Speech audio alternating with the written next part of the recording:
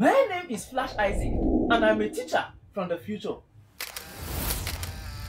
When I was much younger, I saw thousands and thousands of people fail Jamb and unable to gain admission. This made me travel in time. Now I am back with the Flashlearners Jamb app and a series on YouTube tagged 120 Days to Jamb.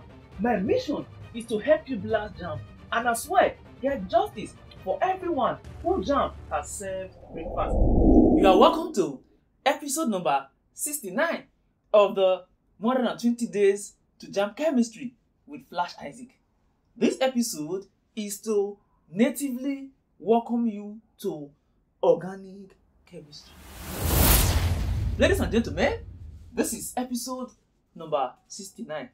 In this episode, I shall be doing a welcome ceremony to organic chemistry. Organic chemistry shall be dealt with starting from now, to the extent that there are more than 20 episodes dedicated to organic chemistry. Just to make sure that you understand organic chemistry and understand it perfectly. Remember, we've covered non-metals and their compounds. And one of the compounds of non-metals we treated was CO2, carbon 4 oxide gas. We said a lot about carbon 4 oxide. We said one of the tests for carbon 4 oxide is that it turns lime water milky. We also said that carbon 4 oxide is a constituent of air. Air is a mixture, and one of the components of air is carbon 4 oxide. We also said that to remove carbon 4 oxide from air, we use sodium hydroxide. We said so many things about carbon 4 oxide. Now, what is carbon 4 oxide? Carbon 4 oxide is simply the oxide of carbon, which means carbon and oxygen alone.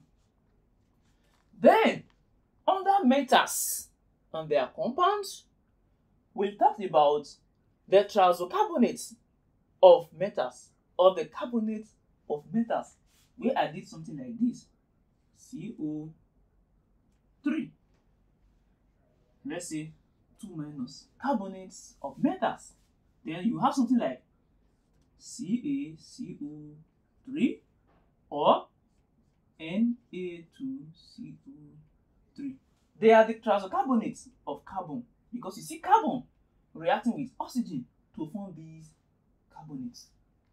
You see, we are not new to carbon. We also said that in the periodic table, we have hydrogen, helium, lithium, beryllium, boron, and carbon, which means the atomic number of carbon is equals 6. That should be hydrogen, helium,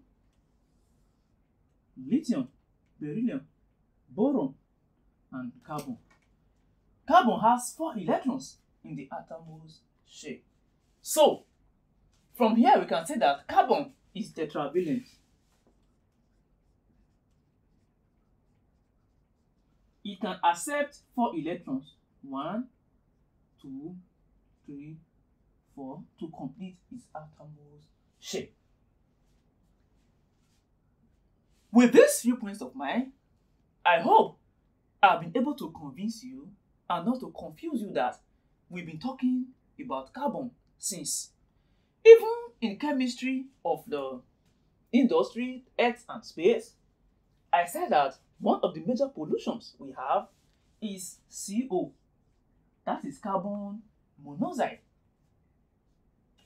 The smoke from your generator, from car, all those fumes, they are carbon monoxide and they are very poisonous. They can kill you. There is a part of carbon that is studied specially, that is reserved. The compounds of carbon, compounds, when two or more elements combine chemically, we form compounds. The compounds of carbon alone, this guy you are seeing, is more than the compounds of every other element in the periodic table combined. If you bring out all the elements in the periodic table and their compounds, the compound of carbon alone is more than all the compound of every other element put together. You see that carbon is also special. This is why you need to respect carbon. Let's say Mr. Carbon.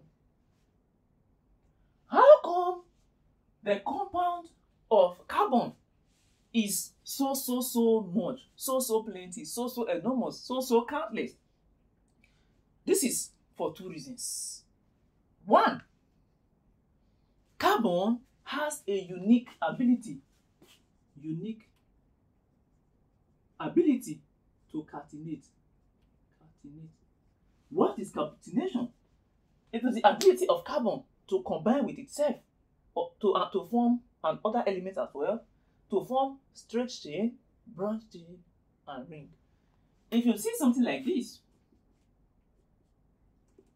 C,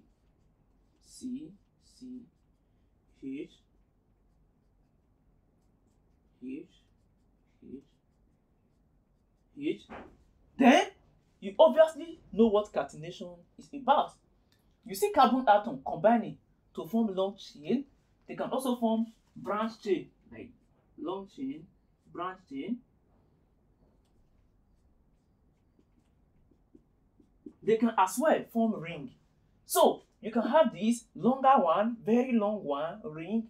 So carbon combine with itself to form so many chains, so many compounds in different forms. That is catenation. So I said that the number one reason we have so many compounds of carbon is because of catenation. Or the reason we have so many organic compounds is because of catenation. Number two is hybridization. Hybridization is mixing of orbitals to form an orbital of equivalent energy. Remember, under quantum numbers, we did a lot, and we said a lot about orbitals.